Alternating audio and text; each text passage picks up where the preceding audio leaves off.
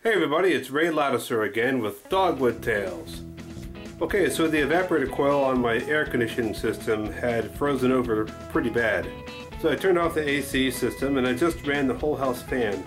And after about an hour, the coil had thawed out completely. There are two main reasons why an AC system will freeze over like this. In my particular case, it was a dirty air filter and a dirty evaporator coil.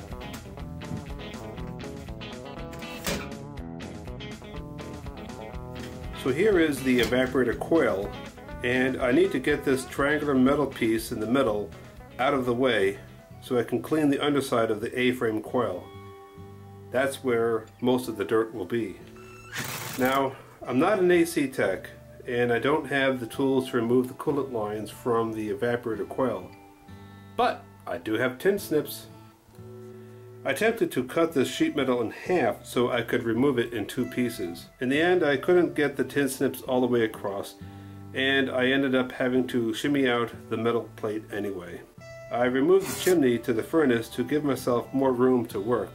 However, this left an opportunity for screws and things to fall down into the furnace, which I do not want to happen. So I improvised and I covered that opening with my dust mask. Now just look how dirty and disgusting it is on the bottom side of this coil. It's like a 1/4 inch thick layer of gross dryer lint. Yuck! Below this A-frame is the heat manifold, and I do not want to knock all that stuff off and down into the system, so I carefully vacuumed it off. Notice that I do not swipe the vacuum duster across the coils. I only lightly tap it and allow the vacuum to do the rest of the work. Doing this made a big improvement, but there's still more cleaning to do. I bought some no-rinse evaporator coil cleaner and I sprayed on a heavy layer of that onto the top and bottom side of the evaporator coil.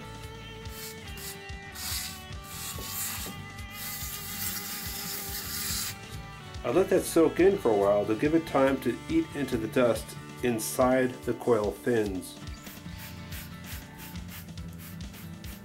Even though this is a no-rinse cleaner, I used a spray bottle of plain water to expedite the rinsing.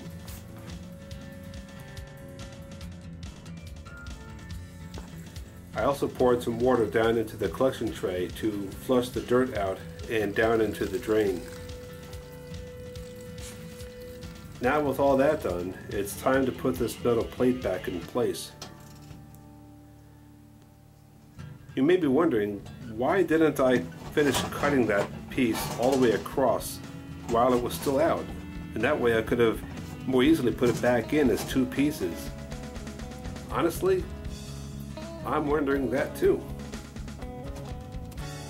But since I forgot to video the removing of that metal plate, at least now you can see me struggle to put it back in the same way I got it out. This A-frame coil is not bolted down, so I was able to lift it up just about an inch or two, and that gave me just enough clearance to put the plate back in. I also did that when I was taking the plate out.